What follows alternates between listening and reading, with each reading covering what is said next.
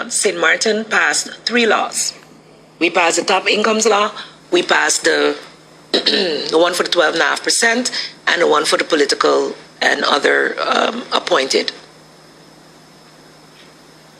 We were the only island of the 3 to pass all 3. So Aruba and Corsou were the ones in arrears of having passed that law.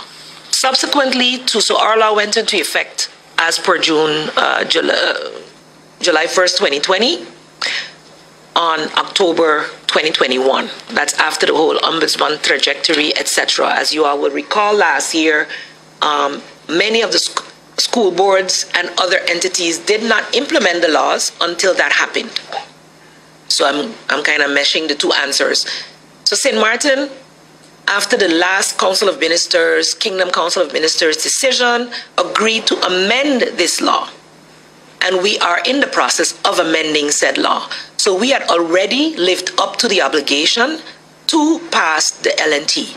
So we do not feel that we should be held accountable as the other islands who had never passed their law in the first place to have this as a condition to remove something totally unrelated to it.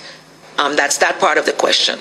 Now, the fact that our laws actually were ratified on the 20th, I believe, October 2021, many school boards and other government-owned companies did not implement the law because the law was not ratified. As government, we went ahead prior to the law. As you all remember, we took a lot of licks for it, implementing the law because we did not have funds at the time. The school boards had already received their subsidies, and the government-owned companies that weren't in financial struggles could pay out. We could not. At the end of it all, the law is in effect. We are working towards the removal of the law, as well as the one for the government-owned companies and other entities, and that is in process, but it's not finalized as yet. We are not in control of the operations of those areas. Just like we couldn't force them back in 2020 to cut, we cannot force them in 2022 to pay.